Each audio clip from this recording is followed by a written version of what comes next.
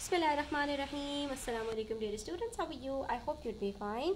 This is 6.2 of Cambridge Pyramid Mathematics textbook 6, and today we are going to start with this exercise which includes percentage. We have discussed these questions earlier as well.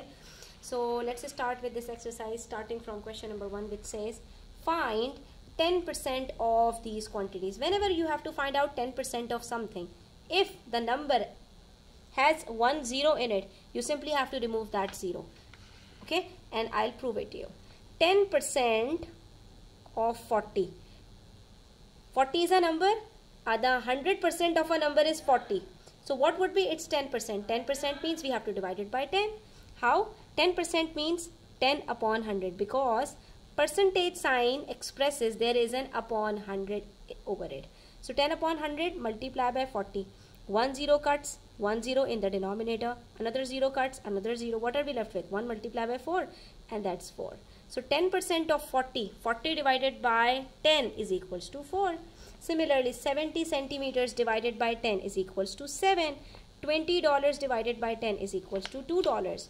120 kgs divided by 10 is equals to 12 kgs. So this is how we are supposed to solve it, and we must know that anything where we have to find out 10% of something, we simply have to divide it by 10, because 10% of something is actually dividing it by 10.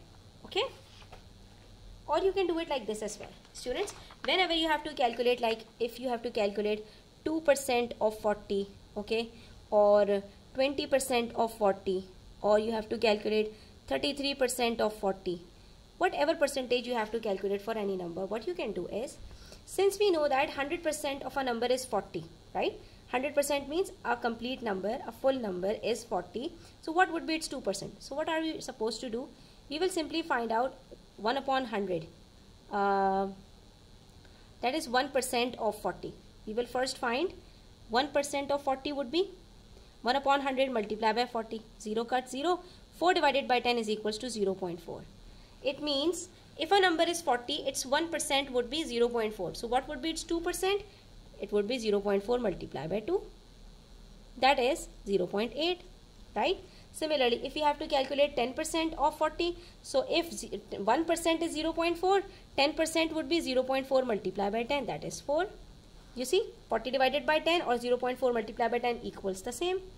If we need to calculate 20% of 40, so if 10% is 4, what would be 20%? It would be 4 multiplied by 2, that is 8. Or if 2% of 40 is 0.8, 20% of 40 would be multiplied by 10, 0.8 multiplied by 10. Similarly, 33% of 44. How are we supposed to do that? First, we will find the 30%. So if 1% is 0.4, so what we can do next? 0.4 multiplied by 33. That's all. So you can do it in multiple ways, but I think you should go for this method since you are learning percentages in the beginning. So you are beginners, so you should go for this method. This one is easier. So just remove the percentage sign, write down 100 underneath the given number, and then multiply it with the given number. That's all. Now the next question says a man has a mass of 80 kgs. This is the 100%, right? 60% of his total mass is water. So what is the mass of this water? It would be 60% of 80, right? So we can do it like this.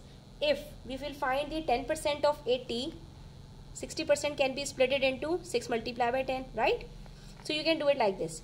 10% of 80 is equals to 8. 80 divided by 10 is equals to 8. And then what are we left with? 6. So we will simply multiply 6 with 8, and that's 48. You see what we did? First we found 10% of 80, that was 8. Then we multiplied the answer with 6. That's all. Or you can do it like this. 60% multiplied by 80 is equals to 60 over 100 multiplied by 80. 0 cuts 0, another 0 cuts, another 0. What are we left with? 6 multiplied by 8 is equals to 48. Okay, both methods are easy. Helga says to calculate 10% of a quantity, you divide it by 10 as we discussed it. So to find 50%, you divide by 5. No, we are not supposed to divide it by 5. If we have to find out the 50% of something, 50% is basically half of something. So we have to divide it by 2. Helga is not correct. Explain what is wrong with her statement. If we need to find out 50% of something, we have to divide it by 2, not by 5. Okay? Because 50% of something is half. 1 over 2. 50% means 50 over 100. Look, 10% means 10 over 100, which is equivalent to 1 over 10. That is why 1 over 10 is dividing something by 10. But when we talk about 50%, so 50% is 50 over 100. 0 cut 0, 5 ones are 5, 5 twos are 10. And as the number suggests, 50%, when we talk about 50%, 50% means half of something, because 100% is full. 100% is the complete of something. So it's 1 over 2. Okay? What percentage of the diagram is shaded? There are 4 parts. 4 is the denominator. 1 is not shaded. So what is shaded? 1, 2, 3. So it's 3/4 that is shaded. And since we have to calculate its percentage, so 3/4 multiply by 100%. We will make fraction and multiply it by 100% to find the percentage. When we will have to find the percentage, we will multiply it by 100%. When we are provided with the percentage, then we will divide it by 100. So that's the difference you have to understand. So 4 ones are 4, 4 25s are 100. And then 25 multiplied by 3 is equals to 75. Also, I can prove it to you. If the total of something is 100% and we are dividing it into 4 parts. So each part would be 100 divided by 4. That is 25, 25, 25. 25 plus 25, 50. 50 plus 25, 75. 75% is shaded. Another 25% is not shaded. So we can say that 25% is not shaded and the rest of the 75% is shaded. Similarly, what percentage of each diagram is shaded? Here, how many squares do we have? 1, 2, 3, 4, 5, 6, 7, 8, 9, 10. 1, 2, 3, 4, 5, 6, 7, 8, 9, 10. So 10 into 10 is 100. We have a crossboard of 100 boxes. How many are shaded? 1, 2, 3, 4, 5, 6, 10, 20, 30, 32, 34. So this would be 34%. Why? Because it's 3400. Okay. So when we have already the total is 100 and 34 upon 100 suggests 34%. Because when we talk about percentage, basically we are talking about a total is 100 and out of 100 how much part is shaded. So it's 34 out of 100. 34 out of 100 or 34% are the same, right? But here in this box we will have 1, 2, 3, 4, 5, 6, 7, 8, 9, 10. 10 boxes, and out of these 10 boxes 2 are shaded. So it's actually 2 over 10 and it's not 2 over 100. So it's not 2%. So what are we supposed to do? We will multiply it by 100%. 0 cut 0. So 2 multiplied by 10 is equals to 20%. It means 20% of it is shaded. Each part would be considered 10% over here. 10, 20, 30, 40, 50, 60, 70, 80, 90, 100. That's how it becomes 100%. So if each part is 10% and 2 are shaded, so 10 plus 10, 20%.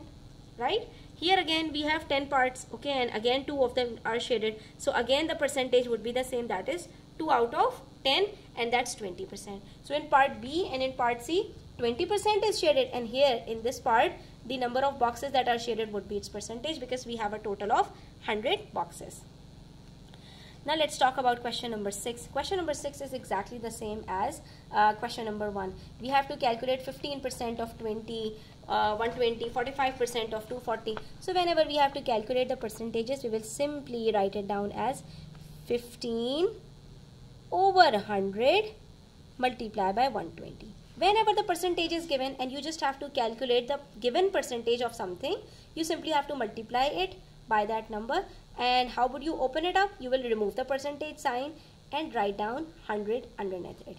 So 0 cuts 0.